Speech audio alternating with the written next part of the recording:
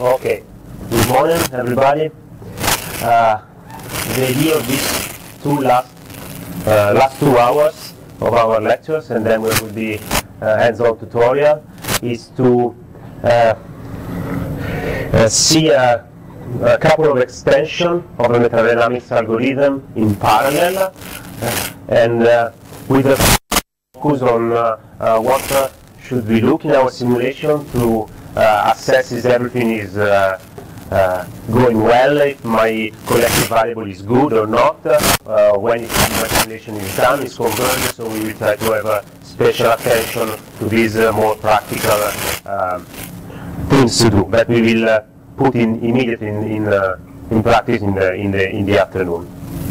Okay, so Giovanni explained everything about metadynamics. There is free energy method when you add a bias to try to compensate adaptive file, and this is the usual cartoon that is used in most of the presentation. There is an alternative version of this picture of filling well with not this one. This is an old style movie, but there is an alternative picture of filling a free energy profile that some of the users of metadynamics used in the past, which is still not clear to me, and water is put into to fill the.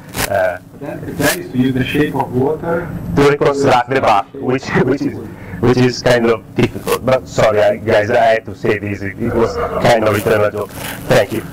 So the first application of metadynamics in parallel, and it's called multiple workers, and it's actually it's very recent after the introduction of metadynamics.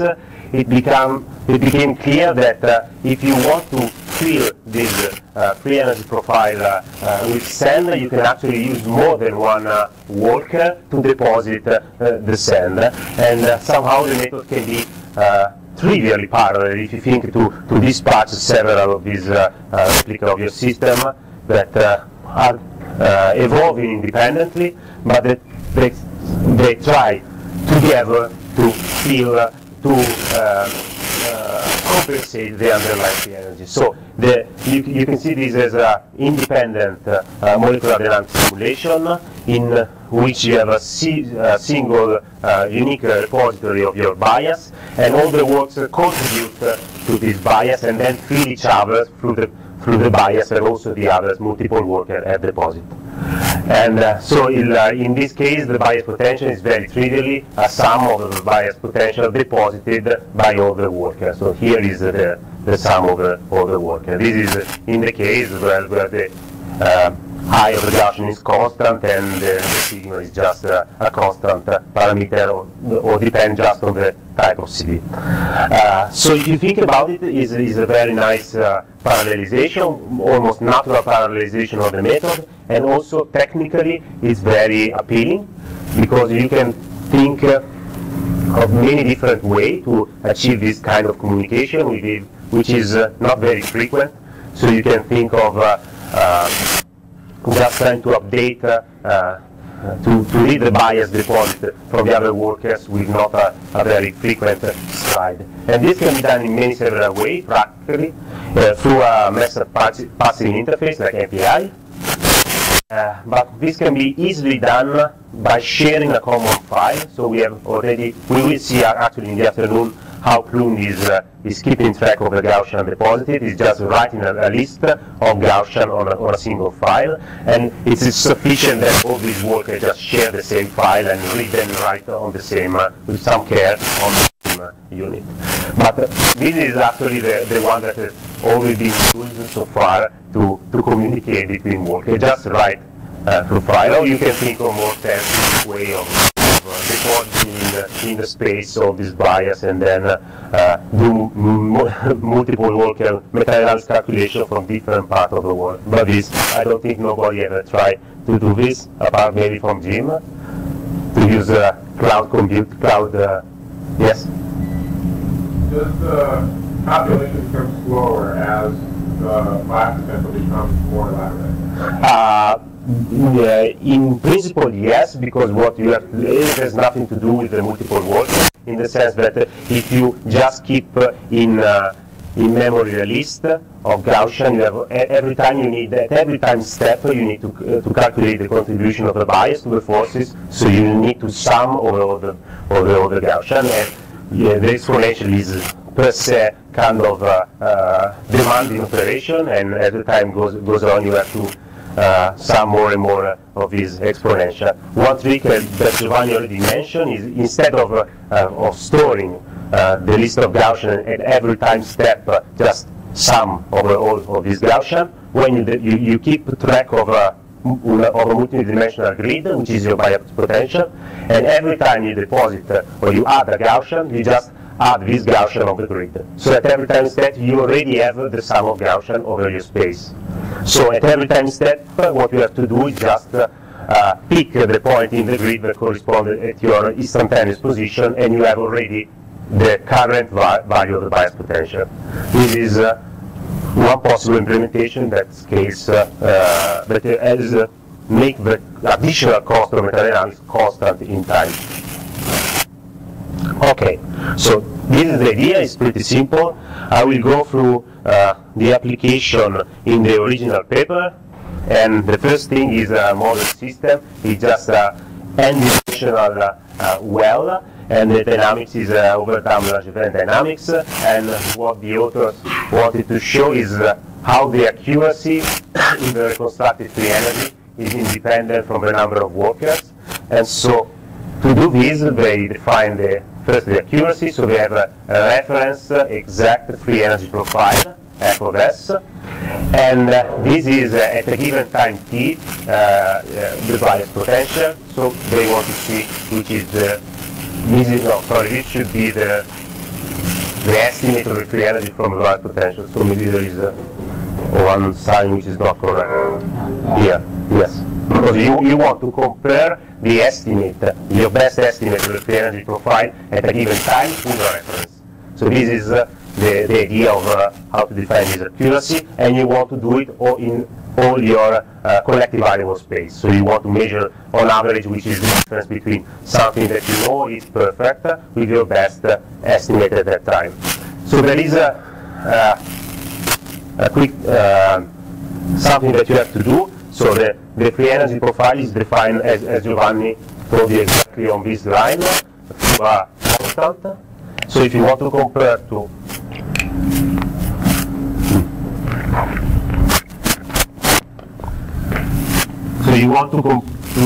compare two free energy that are defined with an offset, so you're starting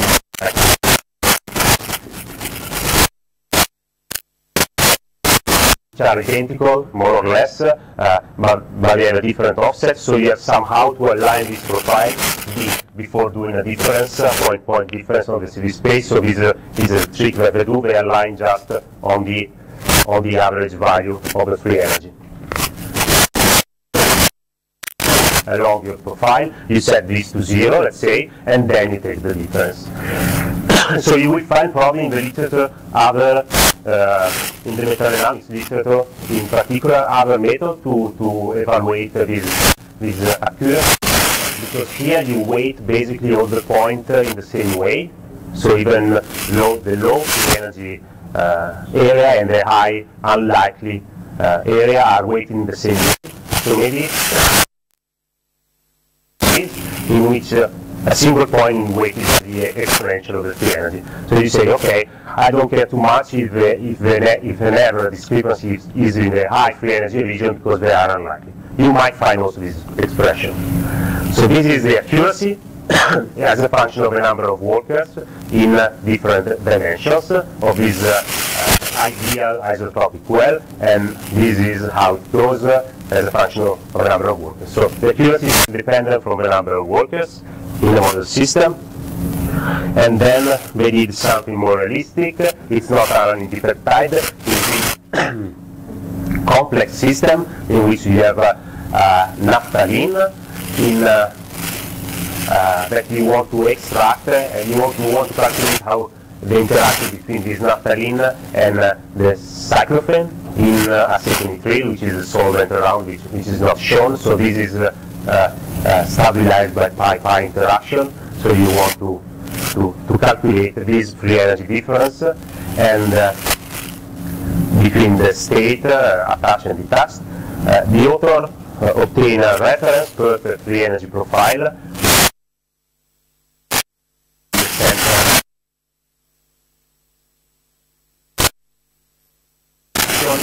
of the naphthalene or ultrapure solvent. So these are the two collective variables that they use for a reference umbrella sampling calculation. This is the best. This is the reference, and then they do multiple worker metadynamics it's a traditional metadynamics. At that time, the well-tempered metadynamics wasn't there yet. So the standard metadynamics.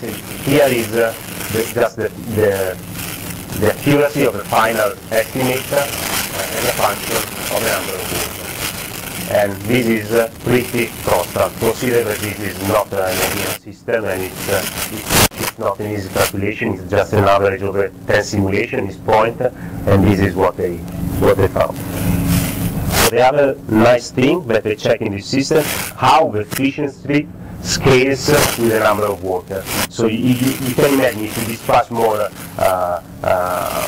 workers on the surface, you want to do it because you can fill the well faster, and your reconstruction will converge much faster. So this measure of conversion is kind of empirical, because it's just the time needed to initialize the system here in this well. Interaction is keeping this system very nicely close together, and what they monitor is, as a function of the number of workers, how fast is the escape from this basin, and this is the escaping time, how it goes with the number of workers. So nicely they see that the efficiency scales extremely the number of workers, but it's not a measure of conversion. I would say it's just a qualitative way of saying how fast is escaping from the minima. Okay, I don't have actually a lot about the theory of multiple worker and application. I think we probably, if we have time at the end of the tutorial this afternoon, to play with it and see how it goes practically with maybe 1, 2, or 3 workers, because I don't know how many of independent jobs we can run on your machines. So this could be, if we have time later after the basic with the basic parameters of metadynamics, we will have time maybe to do this. So there is a second class of application of metadynamics in parallel that has more to do with the problem of choosing the corrective variable and a way to solve this problem. So it has already been mentioned a couple of times what is a collective variable and what we should expect from a good collective variable for metadynamics, as well as other biasing technique. So if you want to study and you want to understand the difference in population between two states, the different free energy, the first thing is that your collective variable must discriminate between these two states. Otherwise, it makes no sense to represent these two states with this collective variable. So this is one of the requirements. It's the more collective variable you add,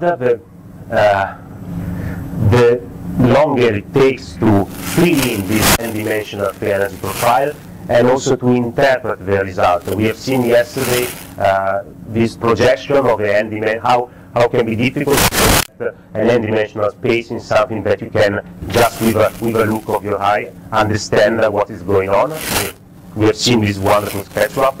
And so another thing, when you go in n dimension to the collective variable, it's kind of difficult to get a quick understanding of what is going on in your system. So this is another reason why you want to be as small as possible. And then one of the most important things is you want to include the difficult degrees of freedom of your system, the one that needs time to equilibrate and the one that needs really a boost. These are the slow mode of your process, and you want to include that. I want just to say again that these are the requirements for a collective variable to use the metadynamics and to reconstruct a free energy profile. If you want something, if you want to reconstruct dynamical properties, kinetics of a system, you have to ask more from your collective variable, and this will be explained, I think, more and more in the second part of this workshop. Okay, I want to show first an example of what happens when you forget a slow degrees of freedom, which is something that usually happens. And to do this, we use our Giovanni's beautiful movies. So this is, I think, it's the first time that has been shown, these movies. This is potential.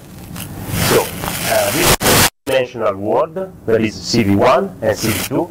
I don't know if it's clear the shape of the potential in these two dimensions. There is a minimum, a very good minimum here, and then a barrier in this direction, and a second minimum here.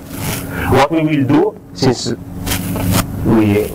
what we will do is pick just one collective variable, CV1, and perform a metadynamic calculation. Of course, CV1 is not the only slow degrees of freedom of the system. We have CV2. We have a barrier in this direction that is extremely important to go from this state to this state. So we will forget about CV2 and see what happens when you do a metadynamic calculation. CV1. You start adding your bias, potential, CV. This is all the standard metadynamics, so it will go on adding and adding the bias. So now at that point, in the previous movies of Giovanni's, the CV is going in the number. This is the projection of the CV1. So this is the energy within the CV1 when you integrate out the other dimensions. So you see, when the basin seems to be in CV1, the system just stays there and go on accumulating the bias. This happens because this space is there, and in front of this space is a huge barrier in CV2, but we cannot cross, simply cannot cross. So it goes on accumulating bias potential in these basins, and if you try to estimate, so in this situation it never jumped, even in this state, but imagine that at a certain point it just jumped here, and it starts accumulating bias potential there. And again, when you want to come back to the yes, sorry guys. When you're doing the CV as a bias, should it normally be the one that has the highest barrier?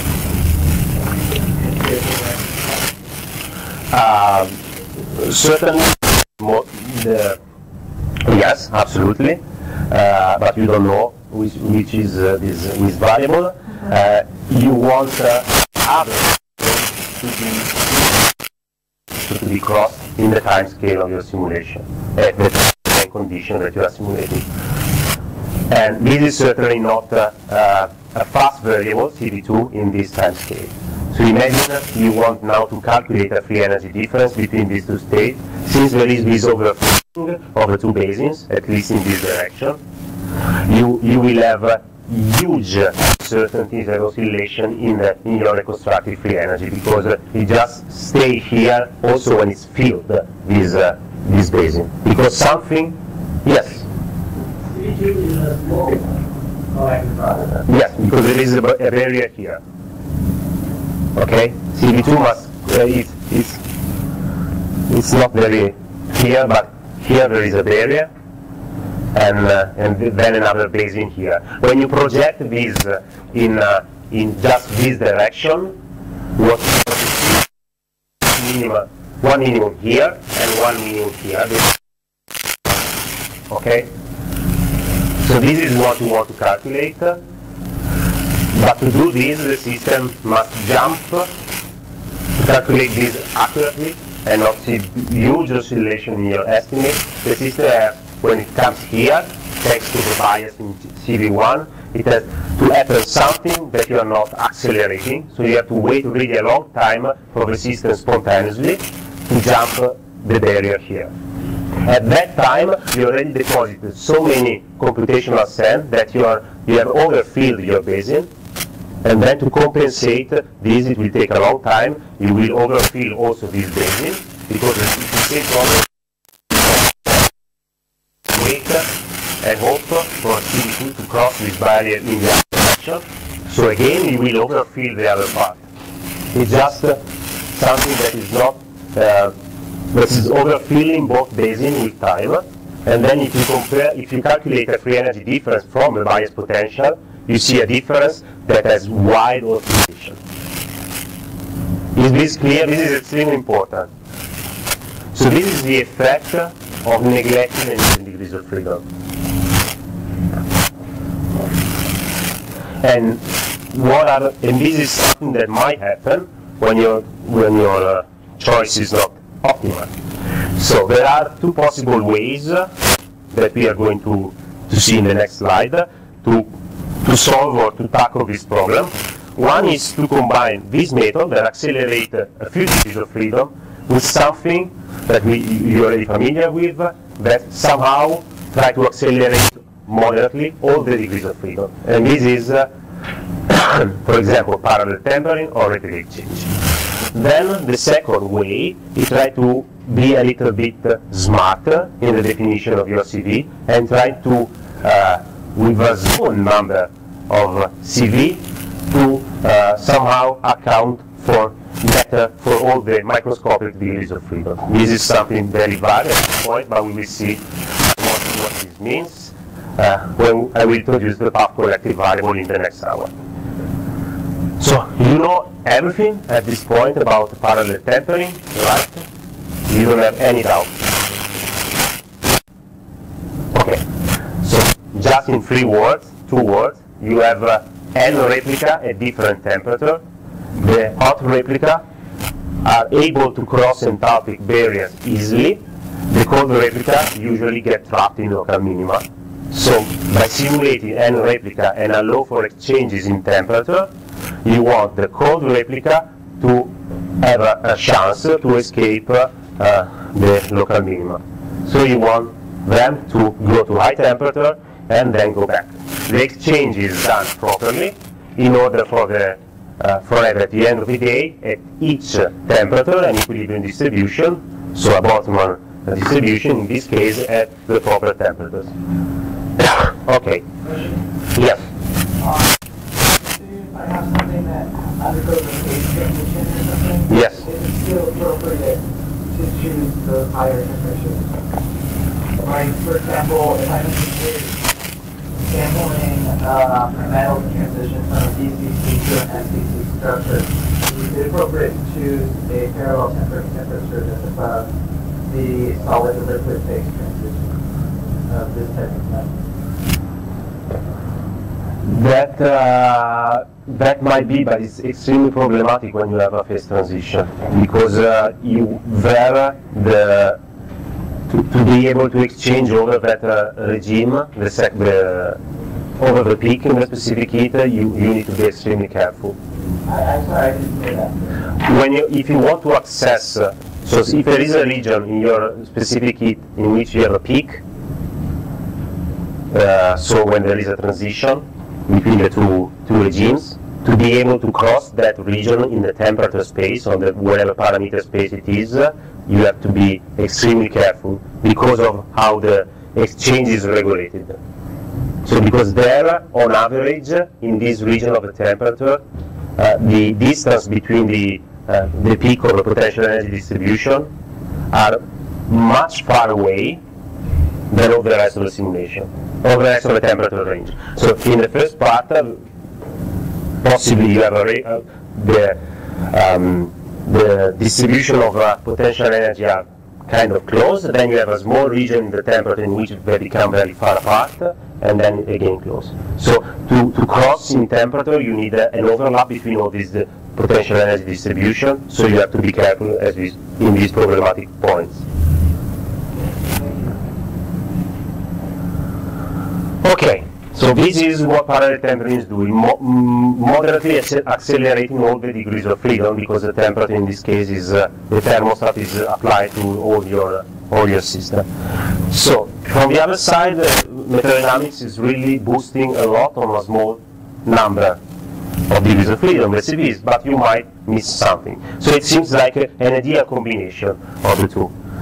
And it's extremely easy to implement the method, because all you have to do is to account for the bias potential of metadynamics when you calculate the exchanging probability, the probability of exchanging between two replicas. So if you remember how we derived that in the first lesson, when we derived the rule for exchanging properly, and it was just a matter of a difference in potential energy. Now we have to account for the bias potential. So you have a bias potential acting on the same set of CVs, but different bias potential at all the temperatures. So this is what you have to do. And when you try to exchange, you have to calculate with what Giovanni was telling you in the previous hour. You have to calculate 4 terms, which is good, is my to evaluate the bias potential of the two replica in the two configurations. So all the mixed term and the term, and these are the 4 contributions that we have to add to them. Is this clear? Okay. So this is something that you don't have to care about because it's already implemented in Plume, for example, for Glomax, but it's something that you have to know it's done properly. So in the exchange, this is taken care of. So the metadynamics cross the high barriers in a few selected degrees of freedom. The parallel tempering just takes care somehow of all the degrees of freedom, and this should be a nice combination. So I want to go through the original paper from Giovanni in 2006, when this method was introduced. But first I want to go back to our zeta potential and see what is going on when you do parallel tempering and metadynamics. So now we have 2 temperatures, so we need a new phase, and this is the curly guys, which is clearly not me, but the other authors of metadynamics, Alessandro. Here I have a replica called replica, and you will see both of them are depositing their own bias potential, at the same time they will try to exchange configuration. So the good thing is that at this temperature, crossing this barrier is kind of easy. So these guys can cross this barrier with much more ease, and you can see. And at the same time, you see here the guy is going here happily, and then he can exchange back to this replica. And if you look at how the bias potential is growing, in this case it's completely different from the previous one. There's no overfilling because the other degrees of freedom can be crossed thanks to the presence of this guy, for which the temperature adds CV2 to cross the barrier. So at the end of the day, if you monitor the free energy difference between these two states at the temperature of interest, you have no overfilling, and the convergence should be much better than in the previous movie. Okay, this is just to make you understand what's going on. Yes? Can you go back? Sure. Okay. So when you have this hidden degree of freedom, so you have this overlap between the CV1 configuration in the middle. It can be either in the upper CV2 state or lower CV2 state, right? Like you have this Z, right? When it's here? I mean, the low energy configuration, the X looks like Z, right? Yes. And you have an overlap in the middle between configuration in the lower part of the Z and the upper part of the Z. Yes. What I'm asking, aren't you, actually when you're in the right energy well, you can actually also explore values of the first collective variables that are left of the energy variable, like in this volume part of the Z. So you mean when it's here, it can go some... Yes. Doesn't it cause you to overcome energy? You would confuse. It's confusing if you look at the project. If you look at the projection, yes, it's confusing in the sense that here in the same region of CV1, you can be in two different places in CV2. Yeah, you absolutely. Gaussians to the left part. You let Gaussians. You will think you added Gaussians to the left energy well, but actually they belong to the right energy well. That's true, but it's the same in this projection. Is the same point. The important thing is that you are able to jump between the two basins to have a correct estimate of the free energy in the other CV. So. It's a question about that you're not actually like recovering the path. You're not actually recovering the free energy, or if you have a mistake in your estimate of the free energy. I don't know, maybe I didn't get it right, but because once you cross the diagonal yes. of the Z, then you have the grid of the explore also, low values valuable from the left of CV1. Yes. And these are things that you would actually think about if you don't mean to the right energy basin or left energy basin, but you can't them Gaussians being added to the left energy. This is if I'm not mistaken, is not a problem unless this guy is not able to cross this barrier, because in any case the projection of CV1 somehow mixes two basins that are different state. If you can look at the old system, so this is just all the degrees of freedom of the system, okay? And so if you project this two-dimensional world in one dimension, naturally there are parts that belong to in points that belong to the other basin. But this is not a problem. It's just the projection of a two world in a one-dimensional world. Yes.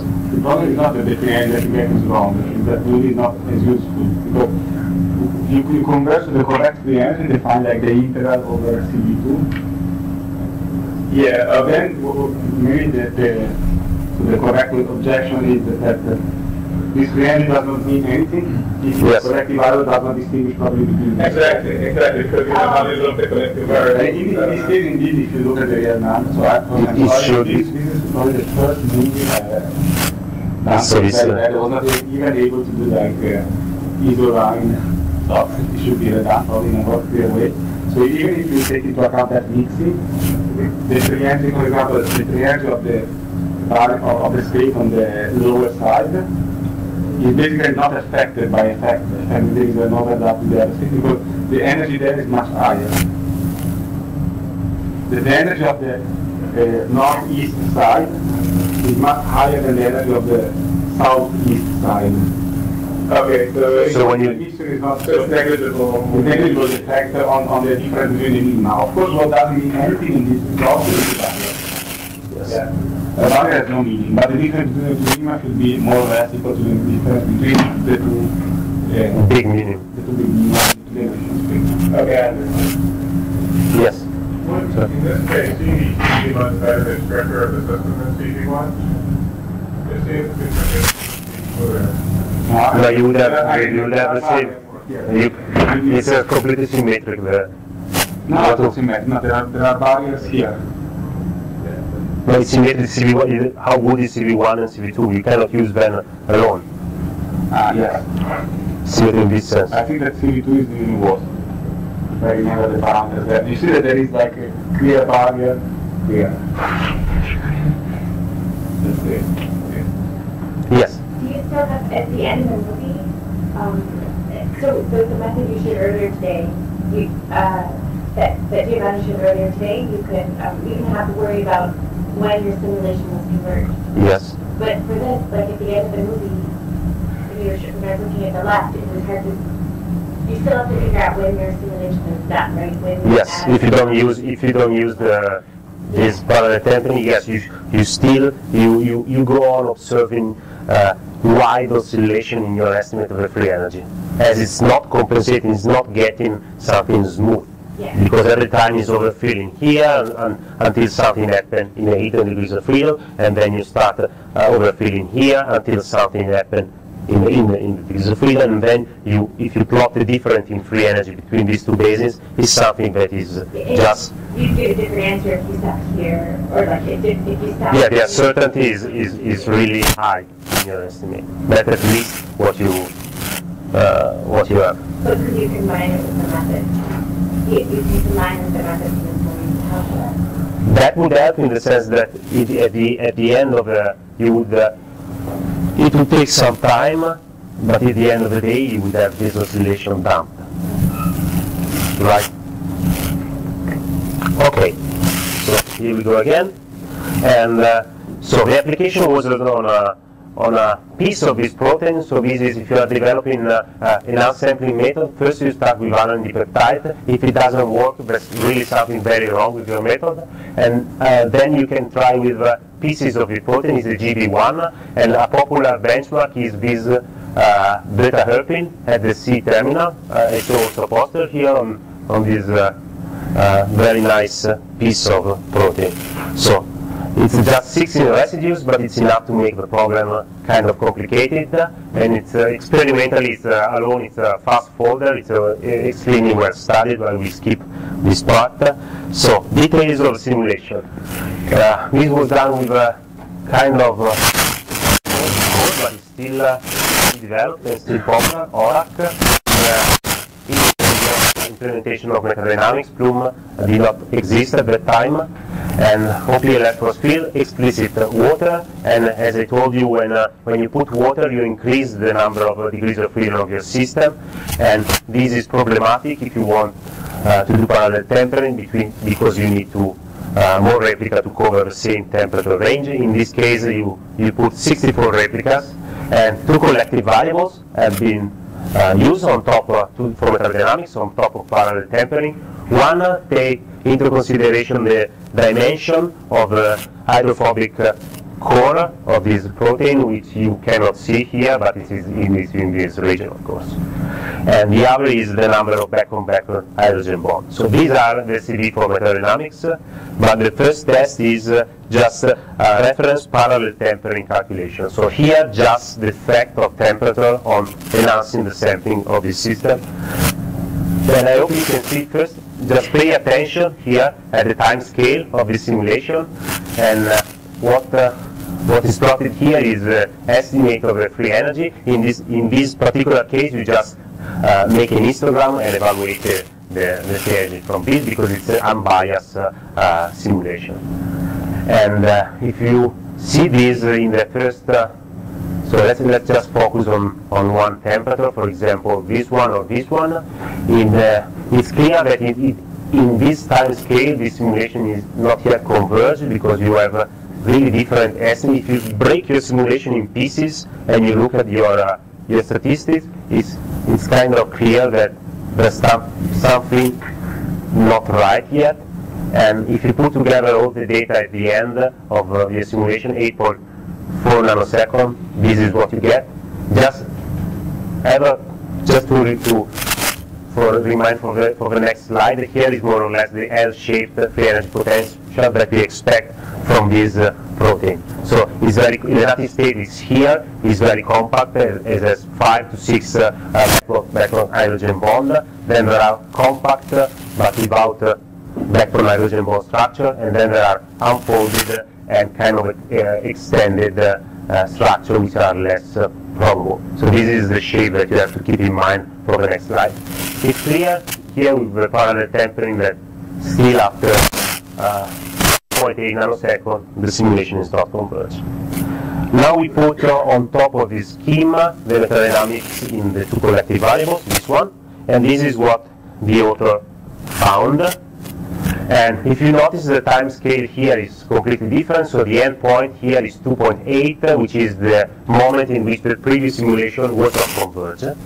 And if you look at the free energy now from the bias potential, as Giovanni told you, if you look here at the evolution of the estimate, is pretty nice in the sense that you recover almost already within 1 nanosecond the basic filter, and if you evaluate and look at the shape of this free energy as a function of time, it just growing evenly, as Giovanni was telling me. This is a sign that things are going really well when you calculate differences in free energy on your relevant states, or you look at your profile if you can, and you see the growth of this estimate, the change of this estimate as a function of time. And when you have this nice behavior, it means that there might be something good. It's not enough, and we will see an example in the next few slides, but this is something that is very useful to look at. Just you look at the temperature you are interested in, for example, and you see how the free energy is evolving with time. This is a nice way to, a necessary condition for convergence. Okay, so this is the final result of the author and the characterization of this free energy profile. With this force field, you have a nice folded state, molten globule, and a less probable unfolded region here. Do you have any question of this application? Okay. Okay, then there are, as I told you, parallel tempering is a special method from a wider class, which is called replica exchange methods, and the future of replica exchange method is to simulate your system with n copies, and you change a little bit the potential energy in each of your simulation. Temperature is a special parameter. You can see it as the scale of your potential energy. So parallel tempering is just a member of this wide class of methods. And there is, it has been published a combination of a replica exchange method with metadynamics. And I introduced the replica exchange method already. It's called salt tempering.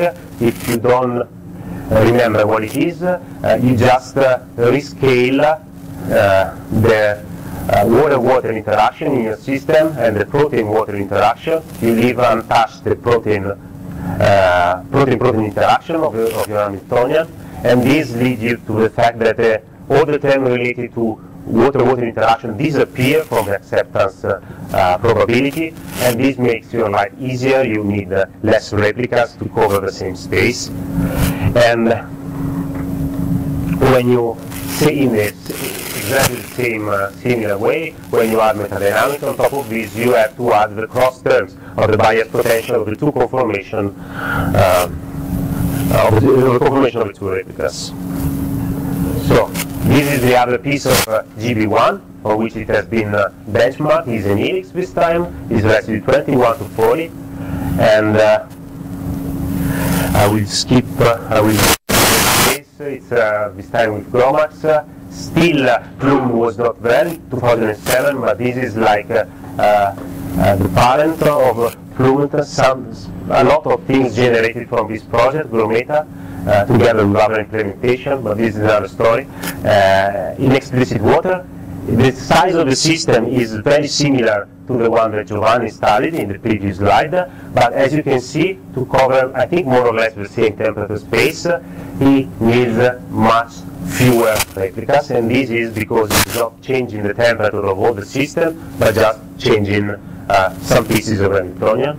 And the two collective variables are again hydrophobic gyration radius and hydrogen bond for the backbone.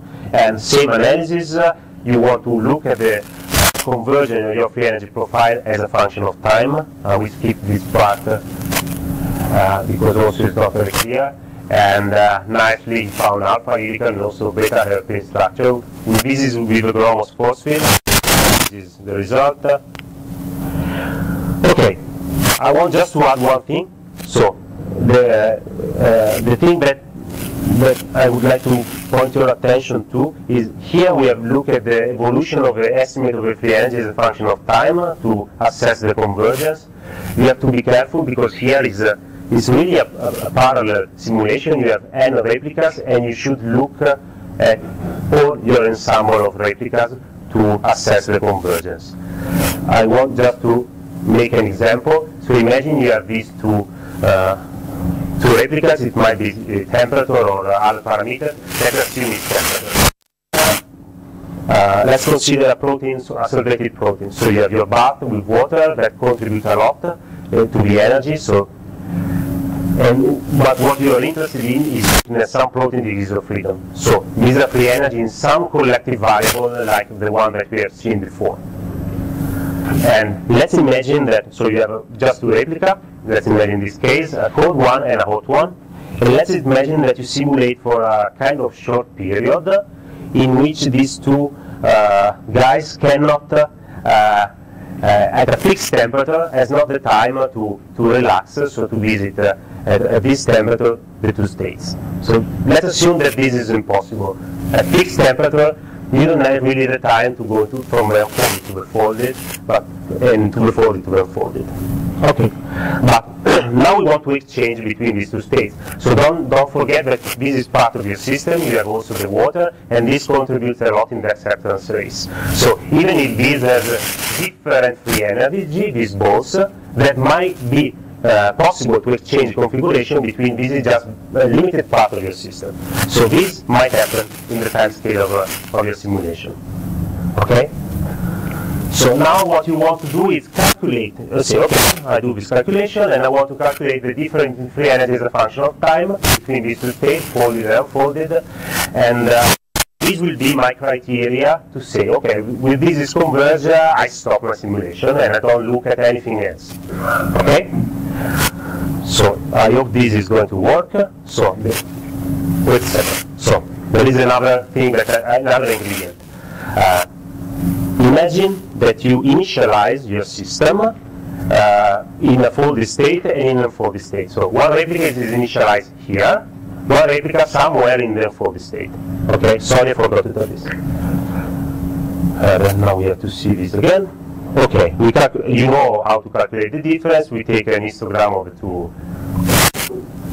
of the population. So as the simulation goes on, this is, if you look just at the temperature at the minimum, at the cold replica, what you observe, since you are able to exchange between the two states, you will receive from the hot replica some unfolded configuration, and you will have folded configuration from your cold replica because of any, yes.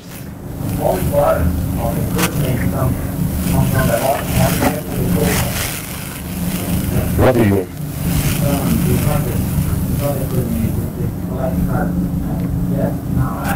Now this is a collective variable that discriminates between folded and unfolded. Good, that's very good actually. So next time I will give you more time and you will solve the problem yourself. Perfect. So now you want to look just at the temperature of interest, and you plot the time series of your collective variable, and because the exchange is still possible, you will see points in the folded state and points in the unfolded state. So if you measure the free energy difference between these two states, you will probably conclude after a short period of time that this simulation is converged. I'm seeing folded configuration and see unfolded configuration. The free energy is pretty similar. Okay, I solve the configuration. This is a problem because if you do something like this, you're probably wrong. And it's easy to verify this because if you do exactly the same configuration, the same simulation, but you initialize your system in a different state, you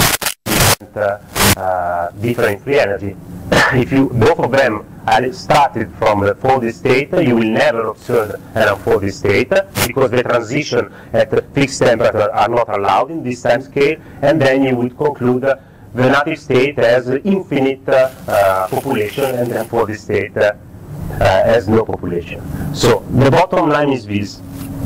This is a system of n replicas, and you want to check all of them and monitor what is going on. And to do this, you have always to understand if the single transition between the state A and B are really going on. So imagine so what you have to do this is follow in time the evolution of a single configuration in its journey in temperature. So when you want to sit on a replica, sit on a walker, and go with the walker at hot temperature and going back. And what you need to observe to be sure that you have convergence is that for this single continuous walker, you experience the transition. So you want to sit on the replica, see it unfolding, and see it refolding. Which means that this transition which means that two things. One, that you have to, since the code see trajectory most of the time at this temperature, we have discontinuous trajectories them and repack, reassemble the trajectory until you have n continuous. This is something that you have to do. So it's a post-processing of your all trajectories, not just of the one looking at the one you're interested in. After this analysis, you look at the continuous walker and you want to see the transition that you're interested in. So this is extremely important. And I think it's time for coffee. And after the coffee break, if something is not clear, I will go on this point. Is it clear the very last thing that we looked at? This is really extremely important when you do parallel tempering replica exchange calculation. So we can step back for a second if somebody of you. Yeah. Okay. Do you want to go through it again? Okay. So the issue is that you want to be sure when you do this kind of simulation that the continuous walker or replica. So you have how does it work? You have two replica of a system. So that they are exchanging. So if you just look at cold temperature, you will see a discontinuous trajectory because from the other replica you will get the configuration. Okay. So don't look just as this to assess any convergence, but take your whole bunch of n walkers, all discontinuous in the trajectory, and try to reconstruct the continuous path. So the path that a single configuration is doing, the trajectory that a single configuration is doing in temperature. So this in GROMACS is easy to do. There is a tool called demux to decompose the trajectory, not continuous trajectory, and recompose the continuous trajectory. So this is what you want to observe. You want for the continuous walker to experience, to do the transition between the two states that you want to calculate the free energy difference. Otherwise, your estimate of the free energy difference will depend on the initial distribution of walker. So in this situation, we start one replica in the folded state and the other replica in the unfolded state. None of them at a single temperature, because of the length of the simulation or whatever, was able to do the transition. But you were able, because this is part of the system, and there is water, there is a buffer, so you can exchange between these two guys. So do you remember the exchange was a difference in energy to exchange. So here you might have difference here, but this is free energy of a subset of the degrees of freedom. So even if this difference seems high, you are able to exchange because you have more other degrees of freedom, like the water, that is buffering everything. So if this is a potent degrees of freedom, it's almost not counting anything in the acceptance, almost. Everything is dominated by the water. So you might see an exchange between this configuration because of the buffer of the water. So if you think of exchanging these two guys, this is what will happen. At low temperature, at a certain point, you got a configuration in the unfolded state. Okay? Now, if you ignore the whole system and just focus your attention on one single temperature, and you plot the time series of this variable, you will see something like this, going happily from folded to unfolded, but not because a real transition of a continuous walker went from folded to unfolded, but just because of initial distribution of the replicas. Okay, one was unfolded, the other was folded. Here it's exchanging. You observe green and violet, green and violet. So, and this for all your simulation. If no folding to unfolded transition occur in the continuous Walker. And this leads you to conclude probably that the different free energy between these two states is converge pretty soon, probably, and the difference is depending on the initial distribution of the workers. If you do the same simulation and you start from unfolded, you just see an unfolded basin. If you start from a folded, you always see a big folded basin, and that's it. So what you have to do is to decompose your discontinuous Walker, recompose the continuous trajectory, and observe the transition. Or start from a completely different distribution of replicas. Actually, I would have to say and start from a different distribution of replicas, do it again, and see that you obtain the same thing. Is much clearer? Okay. So this is how to analyze what to look when you do a parallel tempering and replica change simulation. So if I have time, I would like to talk about a little bit visual tempered ensemble that Michele already talked. Yes? I have a question about something earlier. When you had the thing with the Z and the CV1 and CV2. Yes. So what would be like an example of a case where you might forget a collective variable? Like what would, like you think you have all the time scales or whatever, but you're like missing a long time scale one? Can you wait until this afternoon? Okay. That we will play with an exercise in which you will see exactly what is going on. Okay. We will force you to make a mistake and to recognize that you made a mistake. Sorry, postponing. Okay, so I would like just to briefly, if I can advance this, we have to wait. Okay, as I already told you a couple of times, there might be some problems with the replica change algorithm, especially when you have a peak in your specific heat. This is temperature, but in general in replica change you change a parameter, so this is a variation of the average of the energy when you change a little bit of parameter. So this is the analogous of a specific heat. When you have a peak, it means that there you need to put many more replicas to obtain a nice diffusion in the temperature or parameter space. Okay, I prepared this example in the first lesson, but I don't think we went through this. So if you have a situation like this with a peak, you can see that something is wrong if you look at how if you look at the excursion of a Walker in the temperature. So this is something that usually a program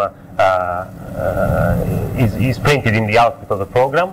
So you pick 4 of your Walker, for example, and you look at which temperature this configuration is going. So you see there are here 2 groups of temperature, or 2 groups of replicas. One is doing pretty well, pretty nice diffusion until it arrives at this red line, and from the other side, these replicas are on the other at the hot temperature, and they are doing a nice diffusion until more or less arrives in this thing. When you see systematically something like this, that your replica is trying to diffuse in temperature, but at a certain point it just go back and go back again, and is not able to do the whole trip, that might be something wrong around this temperature, which means that in the specific heat of the system at this temperature, there might be a peak. There are many methods to solve or alleviate this problem. This is something based on what Giovanni just introduced you, well-tempered metadynamics, where the bias potential converges to the free energy, then not exactly to the free energy, and we have this factor in front. Giovanni called it as wrote it in as a function of a temperature of the CV. Here is just a change of notation, and we write it as a function of this gamma parameter, but it's exactly the same thing. So if you think of using the potential energy of the system as a collective variable, you can write down the bias as a function of the potential energy, and these converge for t going to infinity, of course, at this same relation. Now you want to calculate the free energy as a function of a variable energy. So do you remember the definition of a free energy that we wrote many times?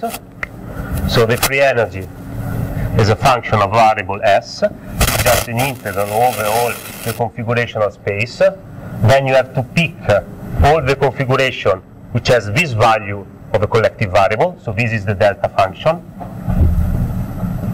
And you have to weight each one with the potential energy of a system, modulo, a normalization, or whatever.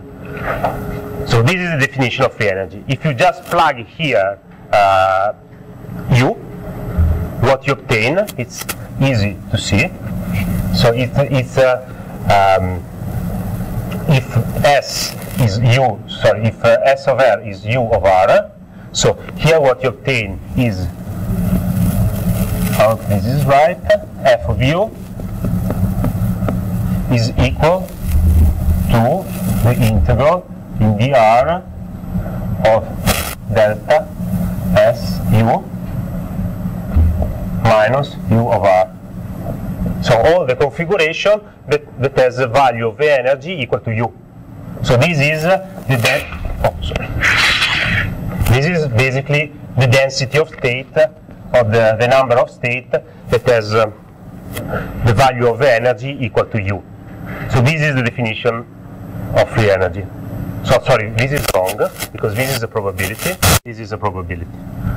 So this is a probability that the variable has this value, and the free energy is just the logarithm of the probability. So if you take the logarithm of this expression, what you obtain is the potential energy and then the logarithm of the density of state, of the number of state. So this is just how it goes with the energy as collective variable. So at the end, your system is potential energy at the end of a simulation of the system, of the original potential energies plus the bias potential at the end of a simulation. So when this is almost correct. So this is the potential energy in the limit of what we call a well-tempered ensemble. So you can rewrite, given this definition, the partition function of this system in terms of the potential energy distribution in the canonical ensemble. So this is the partition function of this ensemble that we call well-tempered as a function of course, is this function of the potential energy. You substitute this relation here, and what you obtain is this, the change of notation, this relation. So if you think about it, and you think as a distribution of energy as more or less Gaussian, centered around a certain value with certain fluctuation, if you take the gamma root of this potential energy, so what you obtain is something, you put just a gamma here, more or less, and what you obtain is a distribution that is centered in the same value of the average energy, it is centered in the same value of the energy, but has fluctuation that are enhanced by this factor gamma. So this is what we define well-tempered ensemble, and with the potential energy, canonical potential energy distribution like this, the result is that we have an ensemble in which we have the same average energy of the canonical ensemble, but enhanced fluctuation by a factor of gamma. And as Giovanni told you, it's nice to have this parameter because you can switch from the normal, in his case, from a normal metadynamics to a normal sampling, which is equivalent to say we switch from a canonical ensemble to an ensemble in which the potential energy distribution is flat. It's just a recasting of this idea that there are two limits. Now the parameter is gamma, but there is a normal sampling and a sampling on a flat landscape, which is so-called multi-canonical ensemble. Are there any questions on the definition of this ensemble? Okay, so we already discussed multiple times that the things that regulate the acceptance is the overlap between potential energy distribution in parallel temperature and replica exchange. So it seemed natural to us to couple the two things. So we want to a little bit enhance this fluctuation to achieve a better acceptance rate. And if you work out in this ensemble, the acceptance as in terms of all the energy, which now has a wider fluctuation, have the same form, but with a reduction of this gamma factor. So this is the relation of acceptance in the limit of a well-tempered ensemble.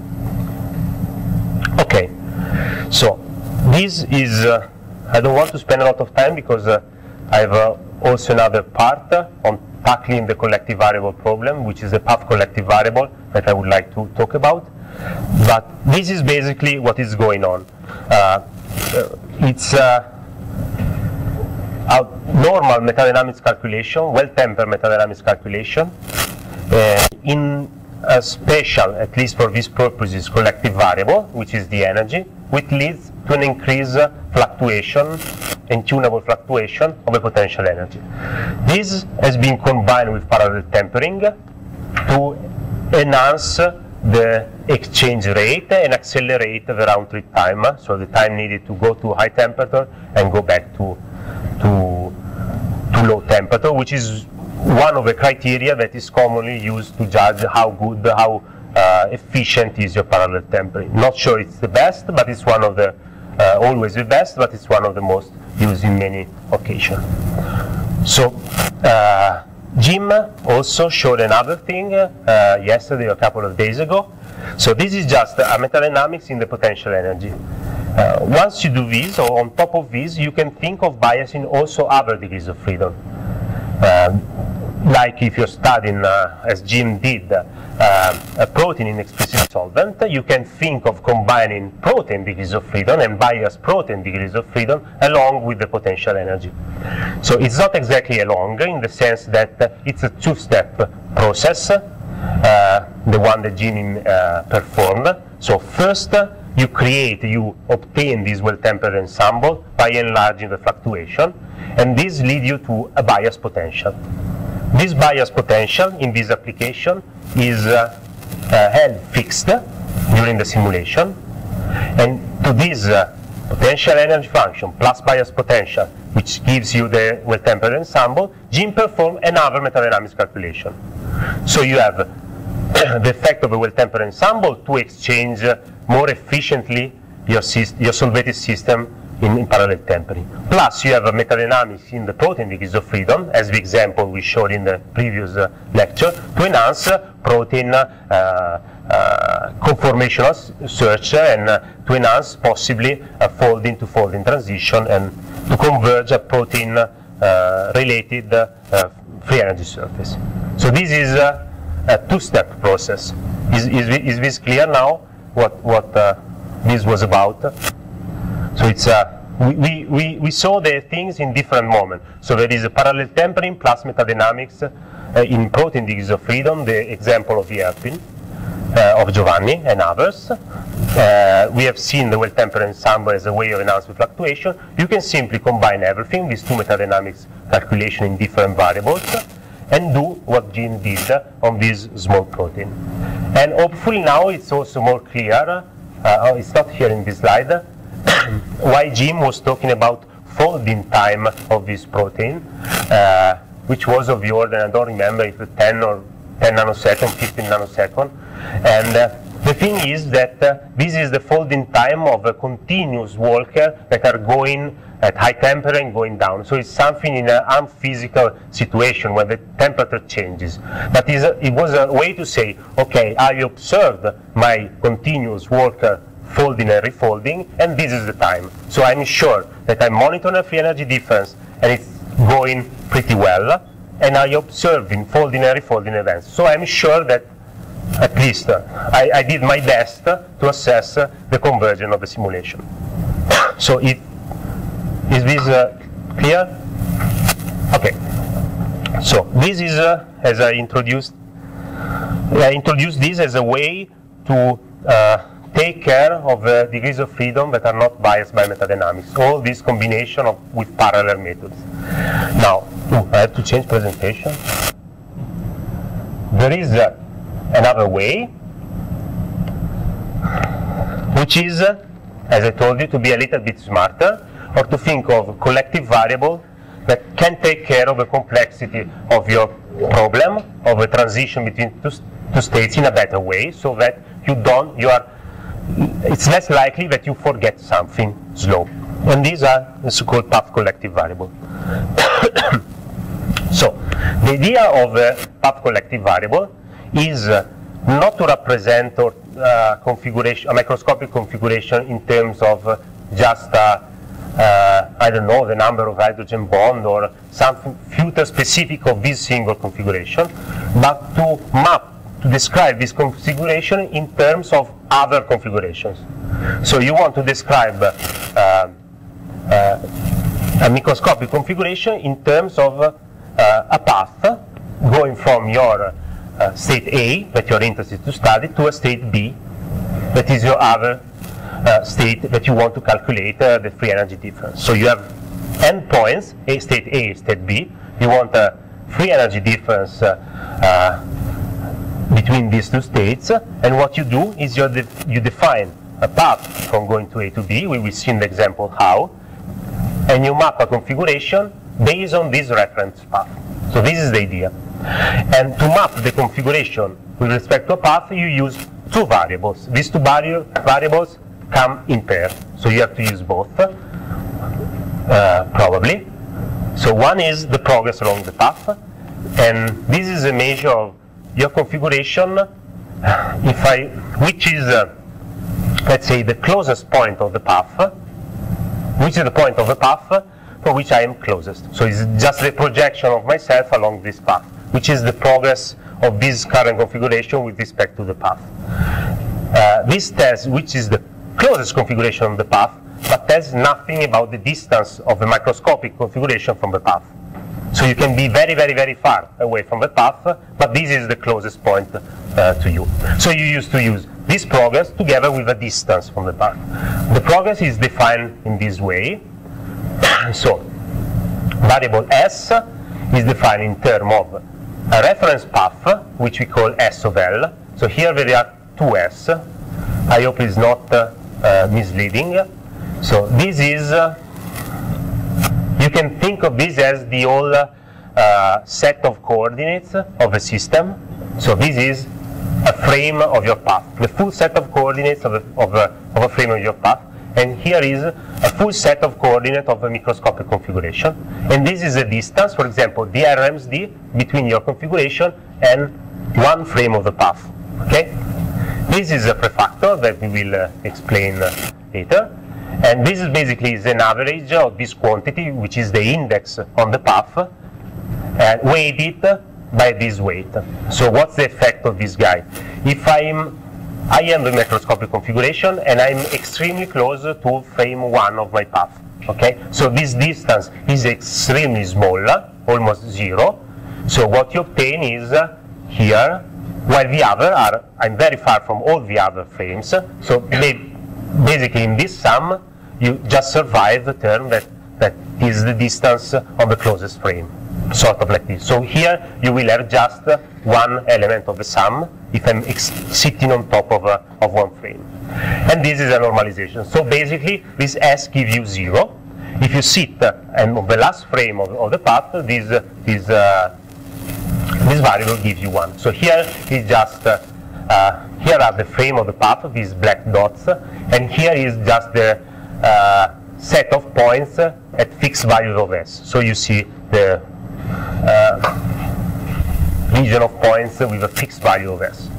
The other variable, which is formally very similar, in the sense that you always have this sum of weighted sum when you have this matrix here, is the distance from the path. So you can see here, as a function of your points, what has the ensemble of points with a given value of Z. So this is very close, and then you got very far. Okay. So as I told you, this I told you, imagine like the whole set of microscopic of Cartesian coordinates. It can be something else, so you can represent your system in other ways. Think of a collective variable again.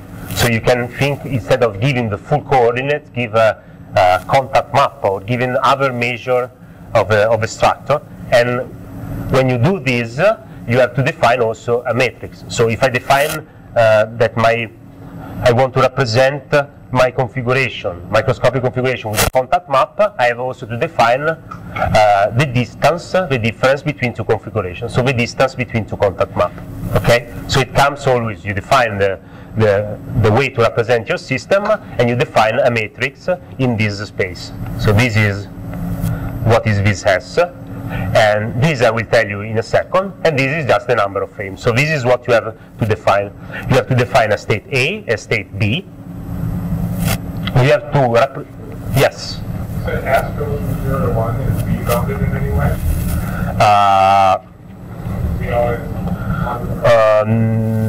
No.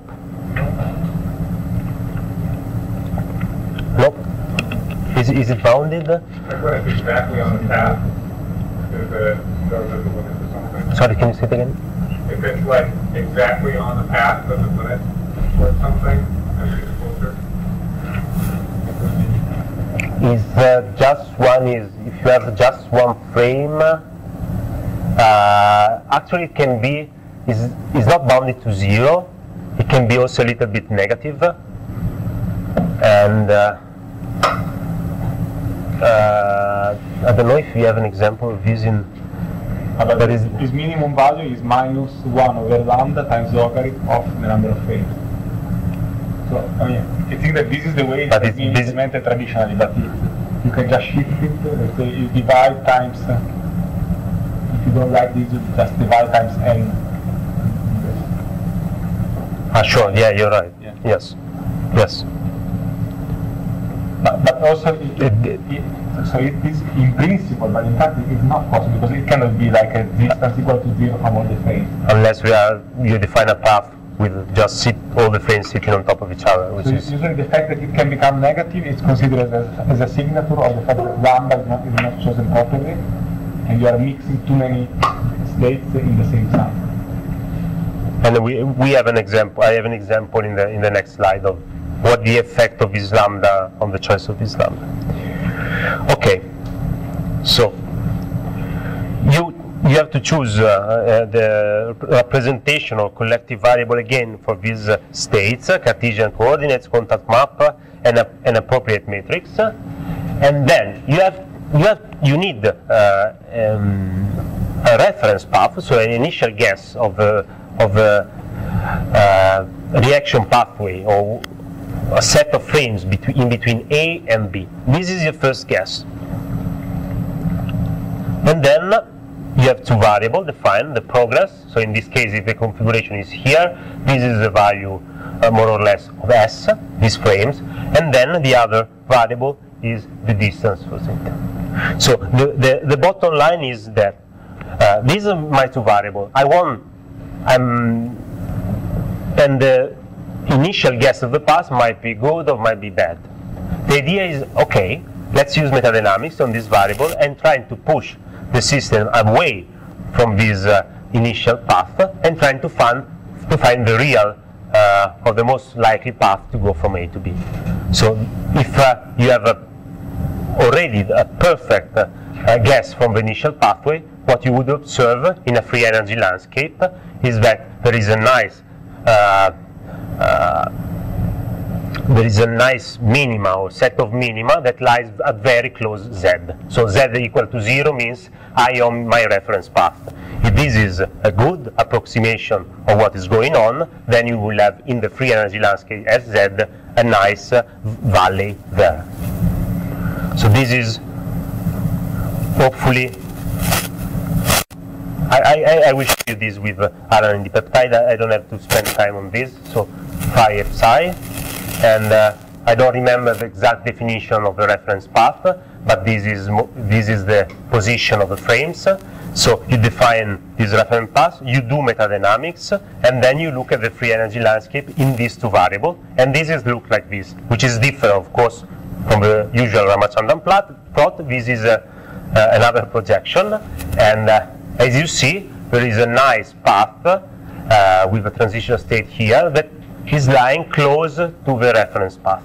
So there's some, which means that my initial guess is not that bad, but it's not the only thing that is going on here.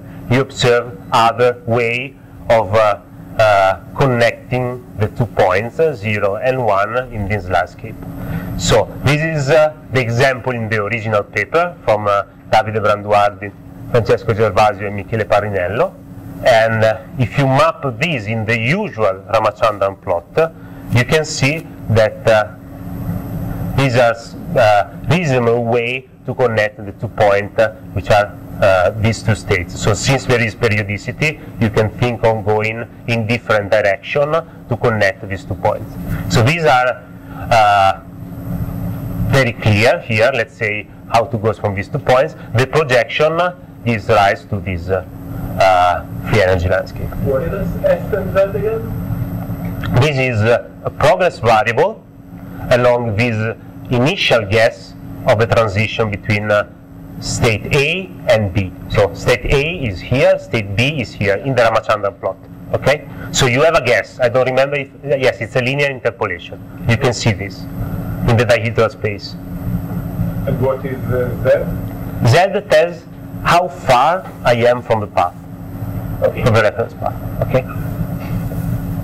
So imagine if you do a second iteration of this algorithm, and you use as reference path something close to this yellow line, and you do it again, what you observe is this nice valley to get down as Z to 0. It means that you have improved your choice of the reference path, because you had some prior knowledge. Same thing, you can say, okay, there might be something here, let's try to sit now on this reference path, and what you would obtain is a different projection that in which the system likes to stay at Z equal to 0.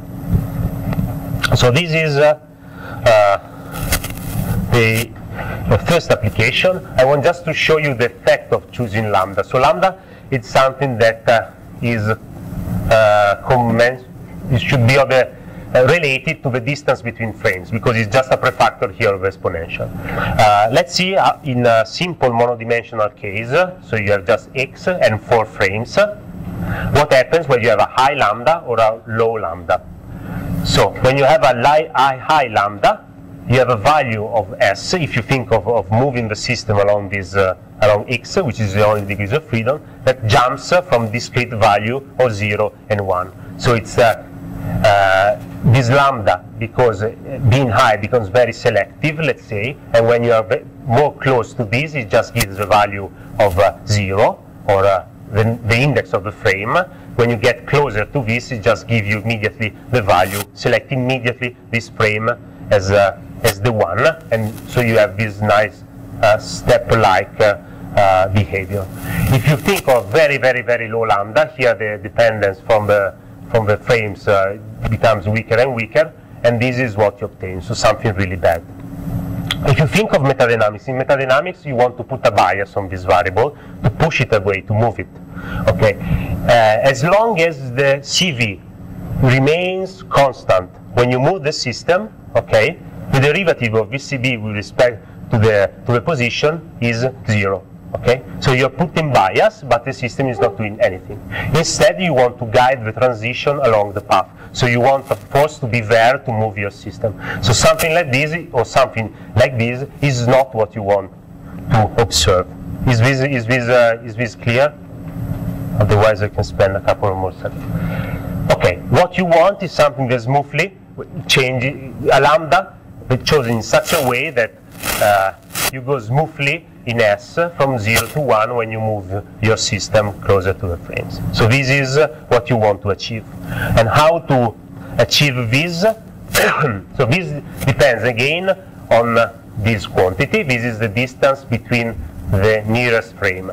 So think of a Gaussian. Here there is an overlap between frames. If these Gaussian are completely separated, then it's extremely difficult to move slowly from one frame to the other. You would observe something like the picture on the left, a step-like behavior. And this is not what you want, because you want forces to drag the system.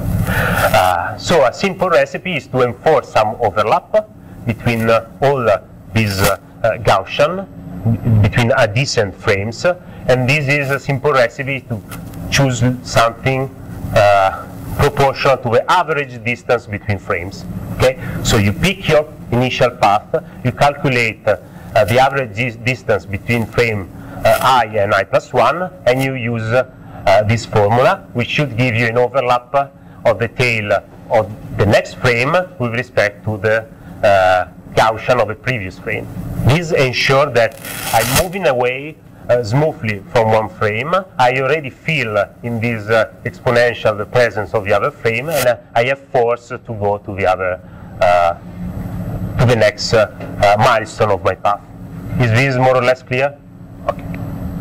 So the problem is this one. You want to calculate an average distance. So you want the distance to be as uniform as possible. So that this behavior, if it is not uniform, you calculate an average. So this lambda would be kind of good for some frames. For other frames, you will have a behavior like this. Maybe the behavior is not like this all along your path, but there are regions for which lambda is not good, because the distance of these frames is very different from the average, and then you would have some of this behavior in portion of your paths. So this is a kind of representation of the distance between adjacent frames. So just look at this part. It's not maybe the best way to do it, but sorry, it was the quickest way to do it for me. And if you look just at this part, and you look at the height of these triangles, this is the distance between adjacent frames. So you want these heights to be the same, these white triangles. Can you see that? So this is kind of bad for also other reasons, but let's just think about the average distance between adjacent frames. So you want to change the definition of the frames in order for this distance to be more uniform across your whole path, in order for the average to be something good for each single transition. Okay, so this is the basics of the choice of a parameter for the path. So you have to have an initial trajectory. It can be from previous simulations. It can be an interpolation from two frames. It can be whatever your imagination can produce. And then you have to calculate a distance. Choose a representation, Cartesian coordinates, RMSD, and we will see a couple in the next few slides. And then ensure that your frames are well distributed in this matrix. Otherwise, you have to change the definition of your paths, and there are methods to optimize the path. But I don't go in these details in this presentation. So instead, I want to show you an application beside the first one, and at variance with the previous application, I would like to not just to show the results, but to go through all the steps of the process, like an historic view of this work, to see all the mistakes that I did to do this work, and how in the end we managed to publish something. So it's always the beta helping, and so you know everything about the system. We use NumD for this, not Chromax, and with homemade metadynamics, which is something that went into Plund at a later stage. And this is standard metadynamics, not well tempered, but it's very, very, very gentle. It's just 0.1 kcal per mole per picosecond. Okay, so initial path.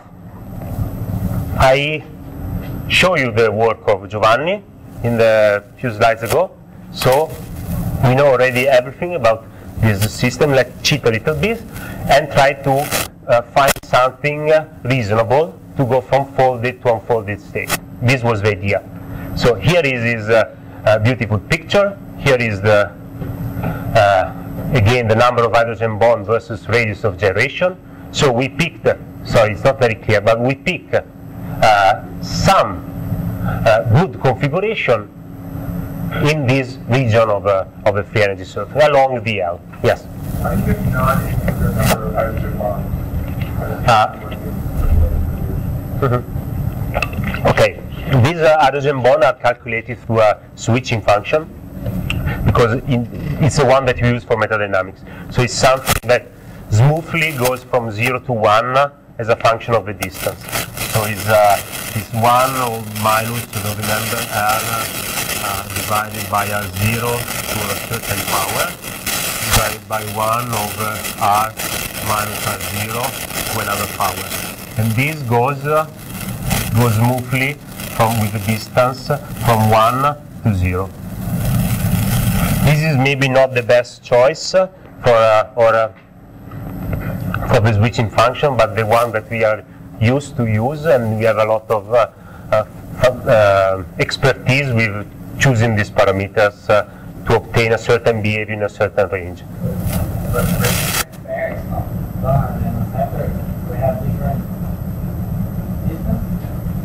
No, you have different R0 depending on the problem. So a hydrogen bond is a contact that goes to 0 in, I don't know, 2 angstrom, depends on your kind of sensibility. A C alpha contact goes down 8 angstrom or something like this, 7 angstrom or something like this. But once you choose a cutoff, or it's not a cutoff, you choose your R0 parameter and the other exponent, you have to fix the same thing for all the pairs. You don't change usually. You don't do different parameters for different hydrogen bonds. So this gives rise to a non-integer value, but a continuous function, and you can derivate even in the R equal to R0. Okay, so this is how we pick the frames. So it's something that goes from the native, where all the bonds are formed. So this is open in this direction, like a zipping, and this is more unfolded. Okay, so this is the initial representation. This is the initial choice of the path. Now, how do we represent this? We are not representing it with a Cartesian coordinate, but we chose a representation in terms of contacts. The reason is that there was a desire to experiment different metrics beside the RNC of the first article, and for some problem it seemed to me at least more natural. You also see yesterday in the sketch map idea that how the idea is to map the distance to have a dimensional reduction in which you preserve the distances between the point in the two spaces, but you don't really care about things that are too close. Maybe two atoms are too close, you don't care because maybe you're just putting the noise of all the chemical bonds and all this part. So you have a lower cutoff. I don't care about this too close part. And at the same moment, you don't care about things that are really far away. So this was the idea behind the sketch map. It's a dimensional reduction based on preserving distances, but in a certain range, which is interesting. Similarly, it seems natural to me to consider distances between two structures by discarding things that are really far away, that might be different, and I don't want to consider them different, while I want to focus the difference between structures in a certain range of distances. So this is why we probably a posteriori why we chose these metrics. So basically you convert through the similar switching function, here is just C alpha, your configuration into a map. So here are the map of the 10 frames, some of these 10 frames. And then, given this, we start our simulation. So this was the first run that I submitted. And what we see here is S from 0 to 1 and Z. Okay? I want just to point out something. So when S is equal to 0 and Z is equal to 0, I'm sitting on the first frame. I am in the folded region. Okay? And here, just to make it clearer, I'm plotting the RMSD of the whole protein with respect to the native state. So there is a long part of the simulation, 100 nanoseconds, in which this is happily exploring the S and Z space, at least part of it, and going back, even refolding. So we define a refolding event when these red lines occur. So here it's going from RSD very low to, I don't know, 8, 7, something like this, and then go back to folding. And we were very happy because until 100 nanosecond, we had some reversible folding, unfolding to a certain extent, and refolding. After a certain point, as you can see, the RMSD just remained very high. So it was just stay unfolded. No more refolding events. And if you look at S or Z, it's trying to go back to 0 here, but it's just finding like a wall. I'm going down, but I'm not going down to 0. I'm going back and finding a wall. So previously, at the same point of the CV space, I was going down happily in the folded state. But at a certain point, I'm going back, and I find here like a barrier, and I'm not able anymore to reach the folded state. So this is a sign that something is going on. This point here, let's say when it's refolding, and in this region when it's trying to refolding, from a microscopic point of view, they are maybe the same from in this projection, but from a microscopic point of view are completely different, or different enough that the first is able to fold. The second, which has the same value of SCV, is not folding anymore. So there's something missing in our description that is crucial to obtain reversible folding and refolding. So, as you can imagine, we spend a lot of time in trying to understand what was going on.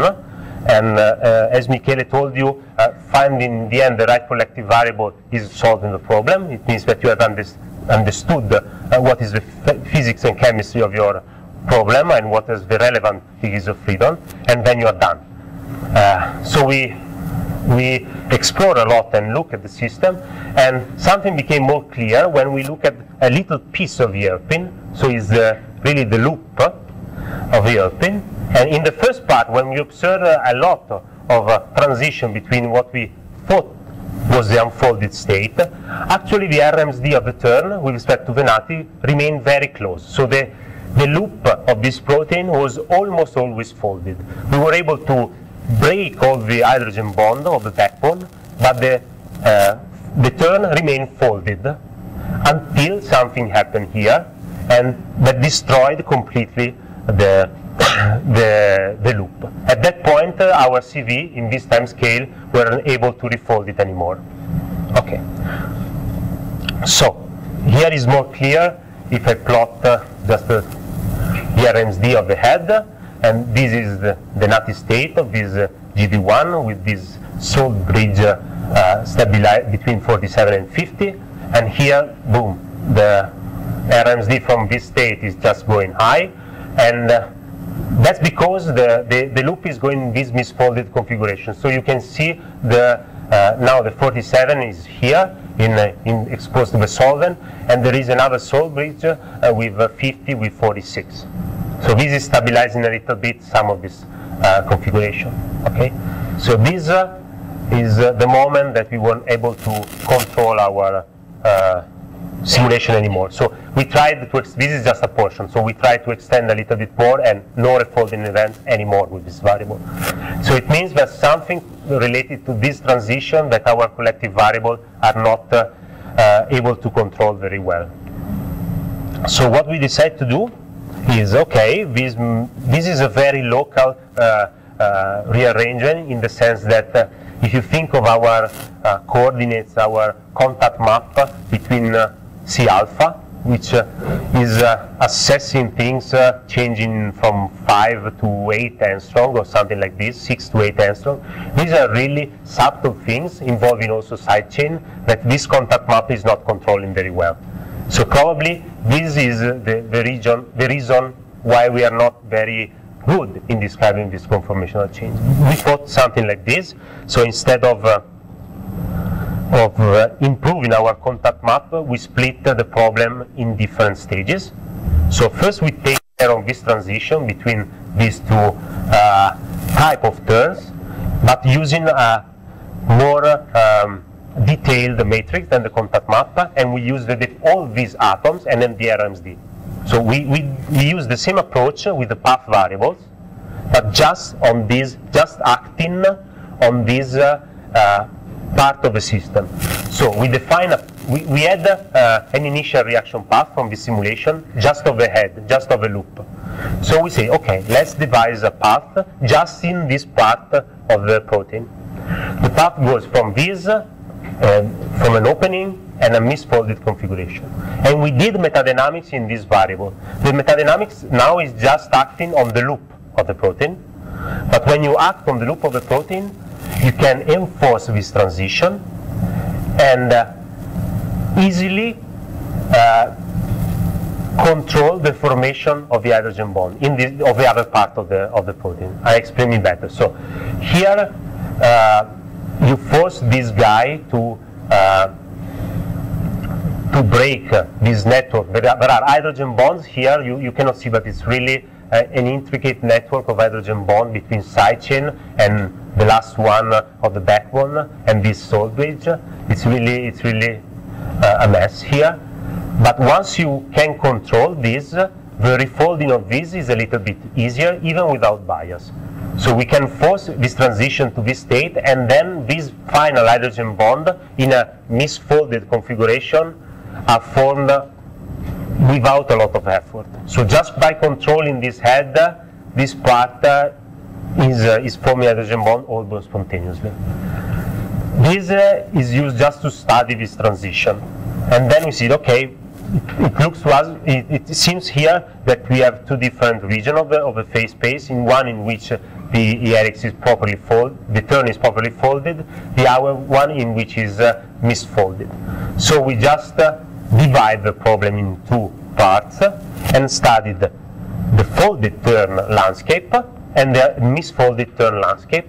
And to do this, we have to move the whole body of the protein, and we use again the contact map, which do you remember in the first run, the first part at fixed head was kind of good, the unfolding and refolding of all the body of the beta hairpin with contact map. So okay, we kept this, but now we just staying at fixed folded turn, and what we found is a kind of perfect fan of the landscape, which means, okay, once the head is formed, you can easily reach the native state. You just zip all the other hydrogen bond. And similarly, when you fix more or less, because we start from a not perfectly fixed head turn, and we went to the misfolded configuration that we found, and we found something similar, a sort of funnel landscape that goes to this misfolded configuration.